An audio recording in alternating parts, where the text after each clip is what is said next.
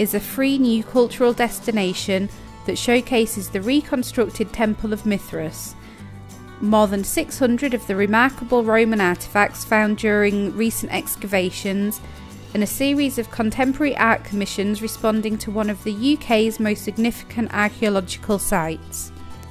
At the heart of London Mithraeum is the new reconstruction of the Temple of Mithras, originally discovered on the site in 1954 and inaccurately reconstructed by the site owners in 1962.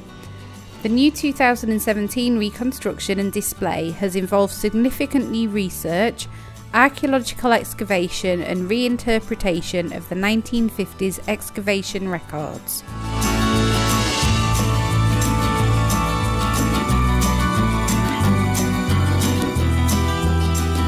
A partial, full-scale mock-up of the Mithraeum space was constructed in a warehouse in Battersea in June 2014 and was used to test the materials and lighting design.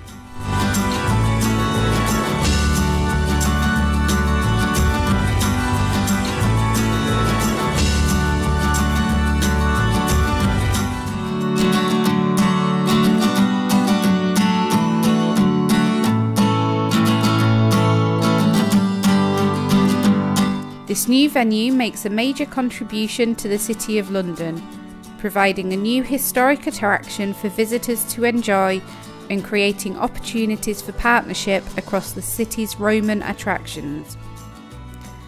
Fully funded by the developer, global information and technology company Bloomberg, the London Mithraeum Bloomberg space opened in November 2017 and has since received over 35,000 visitors as of March 2018.